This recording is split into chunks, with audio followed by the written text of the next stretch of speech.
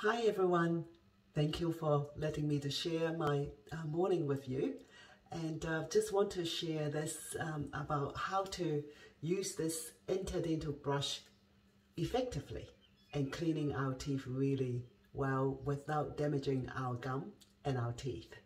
A lot of times, when dentists or hygienists recommended this to you to use it every night after we floss and brush our teeth.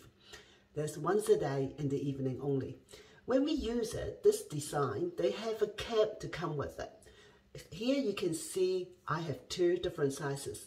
The orange size is number 3 for bigger gap, and then the pink size is the number 0 for smaller gaps. Because in our mouth, some people have very, very tiny gap, some people have very big gaps, okay? So I'm going to show you how to use it. This is the dental prop. It's made in Japan. It's the best quality, and I find it, my clients and myself been using it for the last 20 years, and it's really good and durable, clean really well.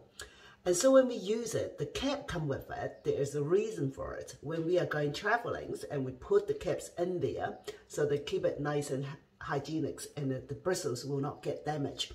But when we need to use it, we need to use the cap. So lots of people hasn't been told. So put the handle right into the cap to make the handle longer. Before we use it, now preparation is everything. If we prepare things right, and everything will be easier for us. So bang them once and make it 45 degrees. And then when we use it, I share with my clients that to do the outside of the teeth first. When they are really good at doing the cleaning of the outside of their teeth, then I am going to share with them how to do the inside. So when we do it, we need to bite our teeth together when we are cleaning the outside. So the top teeth edge here, and the bottom teeth edge here, and bite together like this. So when we are doing it, we're actually doing it like that, from one side to the other side. Go in there, the back, then in here, and here, here.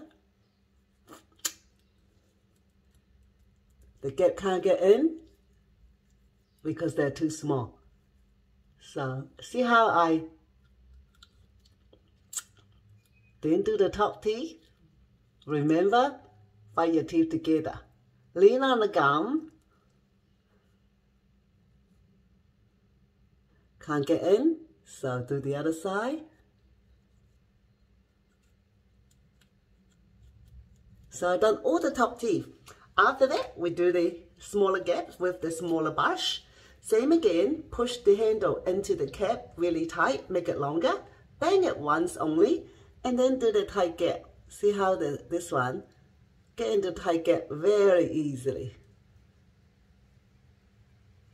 Notice when I'm using it, and I want to make sure, after we done that, if there's any plaques on the brushes here, you got a glass of water here, and give them a little wee rinse, okay?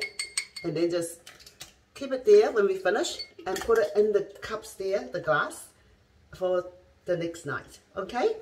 So this is the way we do it. Make sure we lean on the gum, and very gentle, whatever we do to clean our teeth. It's very gentle. You have a great day, and I see you next time.